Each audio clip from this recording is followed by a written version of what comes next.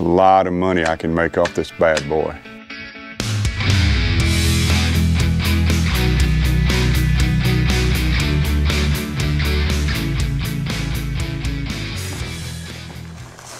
Hey folks, welcome to your favorite sawmilling channel. It's Robert Milton, Hobby Hardwood, Alabama. And today, I wasn't really sure what kind of video I was going to make until I stumbled upon this beauty. It is a nasty, ugly log. It has a lot of issues with it. There's going to be some gorgeous wood in it. It's not a butt log. Typically, I will like to saw butt logs. This is a second cut. It's the second log off the tree. How do I know that? Because there's a limb right here. Typically, limbs don't grow that close to the ground. It's got some voids in it that are going to be a real problem. It's a pretty big log, too. It's got some cracks there. It's got some major stress crack right there. It's been out in the sun too long. It's got some sapwood cracks. I'm not a big fan of sapwood, so I'll take those off. Now, I normally don't like sawing logs with these big old knots on them. And yeah, I probably should cut this off with a chainsaw to smooth it out, but I'm too lazy. I'm not going to do that. So loading it's going to be a problem. And it's a decent sized log too. Let me see if I can find a tape measure. Hang on. My handy dandy scale stick. If you ever wondered what one of these are, I'll do a video on them one of these days. You can't run a sawmill business without a scale stick. Even there, it's almost 2 foot, 23 inches, so it's a nice log. A lot of money I can make off this bad boy. Now, I did have to pay for this, but I didn't pay super high dollar. If you think of a log being rectangular like a cant, each of the 4 sides of a cant or 4 faces of the cant may or may not have defects in them. So if a cant has defects in only one face, that's called 3CF because there's 3 clear faces. If it's got defects on 2 faces, like this one right here, then that's called a 2CF. Now the reason that's important, because I know everybody out there has read and memorized the NHLA rules for common and face grade lumber. It's the National Hardwood Lumber Association. I'll do a video on that one of these days if y'all want me to. It's kind of like a scale stick. If you want to be a professional sawmiller, you can't work without one of these, and you can't work without memorizing the NHLA handbook for grade rules of hardwood logs, if you're a hardwood log sawyer. Now, if you're a pine sawyer or a softwood sawyer, there's different grade and different rules for those. But if you're doing hardwood, I guess even if you're a hobbyist, if you really want to know what you're doing and you want to see what you're doing, you need to know the NHLA grade book inside and out. I get really frustrated sometimes. People call me up and they say, hey, I've been sawing some logs and I got some lumber. I go, what kind of lumber is it? And they go, it's good. It's good. You got good wood. Okay, that's not good enough. What grade is it? Well, I don't know. It's off the mill. Well, it doesn't tell me anything. If you want me to buy your wood, or if you want me to sell you wood, or if you're going to buy and sell to any other professional lumber organization, lumber company, whatever, the first thing they're going to ask you, probably before they ask your name, is what grade lumber are you selling? Your answer can't be, well, it's good. That'd be like going to the grocery store and buying a dozen eggs. And you go up there and they're labeled good and bad. Hey, I want some of them eggs. What kind are they? Well, I don't know. They're good mostly. But people do that all the time with logs and lumber. So every single board that comes off a commercial hardwood sawmill gets graded against the NHLA grading standards, period. So if you're buying commercial wood, or if you're selling commercially, or if you want to sell commercially, you need to know those standards. Anyway, enough about that lecturing stuff. That'll be another topic for a video, is if you want it to be. Let me know if you want me to cover that. It's a little dry, but it's pretty important. Actually, it's really important. Sawing good wood. Please don't say that. Just don't. Just don't. It just doesn't sound right. I got good wood. Just don't. Just don't. Just don't. Anyway, this log's going to be a pain in the ass, but I figured y'all would want to watch it. Let's see how much #1 common, how much face grade wood, according to the NHLA handbook, I can make out of this. Especially realizing that in the NHLA handbook, walnut has its own grading rules because it's such a good wood. Doesn't that sound stupid?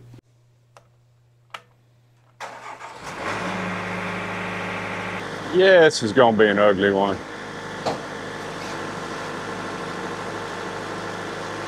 We're going to do what's called the scooch.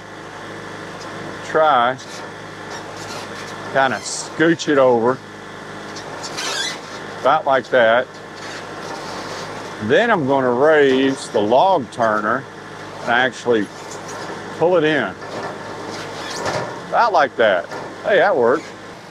So here we have some issues. We got a bark inclusion right there. Got a double barrel fork. Got a lot of stress crack almost all the way out to the side. Got something there. That probably used to be a nail on the butt log. First thing, let's cut that big mess off. Wasn't that much easier than using a chainsaw? Because again, I don't really care what happens there. If it's getting rid of. I think this is the dominant stress crack. I know I'm going to have an inclusion there. I got this joy right here. So I would really have that better more to diagonal where I could snip it off. But it's kind of in a bad spot.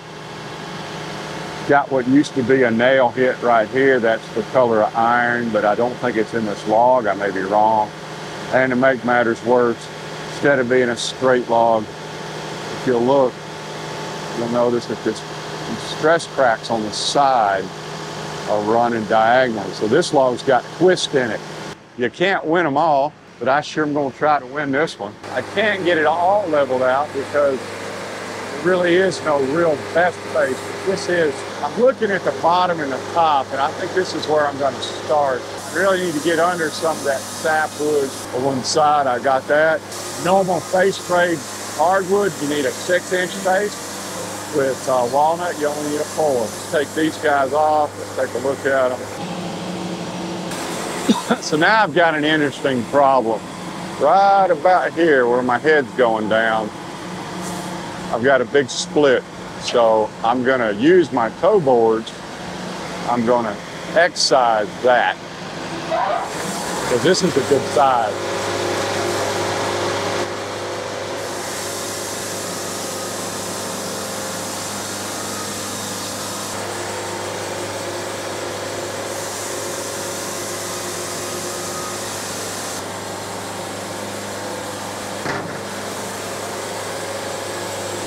Remember, for NHLA rules on walnut, I only need a 4-inch face, sapwood or heartwood. I mean, I don't like sapwood, so I'm going to go deeper. I want heartwood.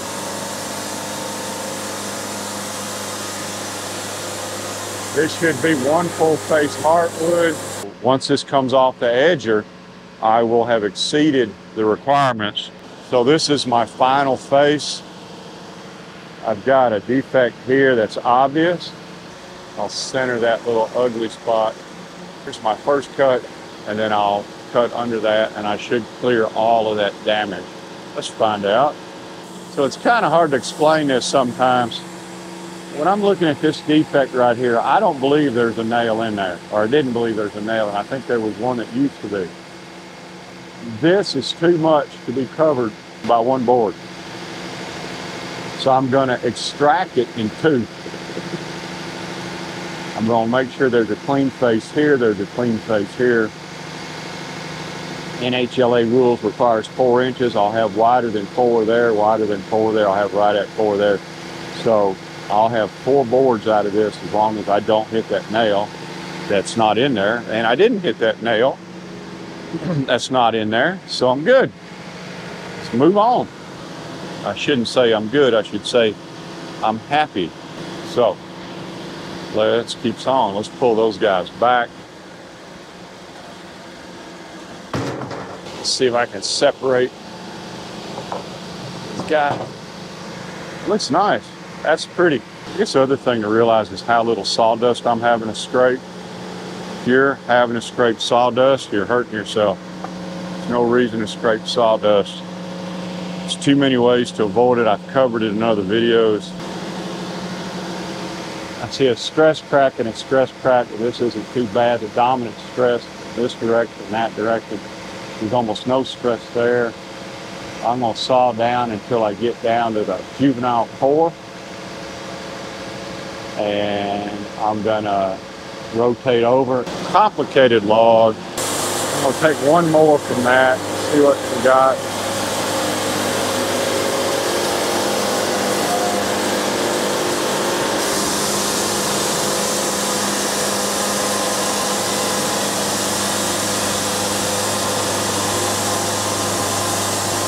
Big wide boards here.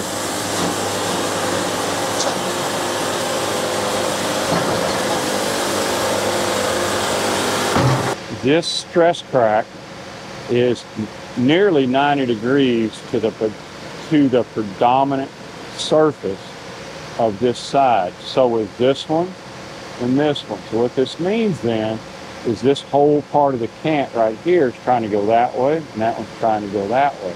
That's why those are in there. Think of it like playing cards in a deck. So I don't want my boards to bow. I would rather them crook in hardwood. In softwood, you want bow. In hardwood, you don't want bow. You want crook. So I am perfectly set up right now. So I can take 1, 2, probably 3 boards to get down into this plane. And that will take care of the stress in this direction. And then that will set me up for some 6-inch boards to finish out in the other direction. I'm going to go down. I'm going to take a couple more on this side.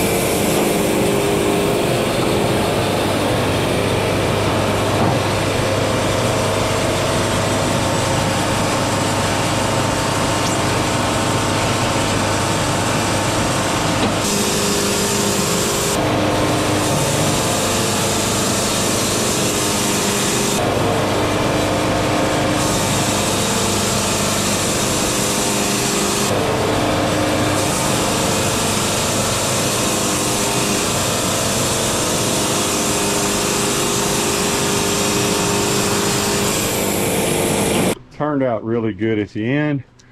Notice how I got all the stress in the face direction, or I should say all the stress in the slip direction or the shear plane direction. Yes, I do have a few cracks there. That's not a big deal because that's why you always put a little end trim on your logs. So I'll trim that off. Still have a full 8-foot log. Everything's laying flat.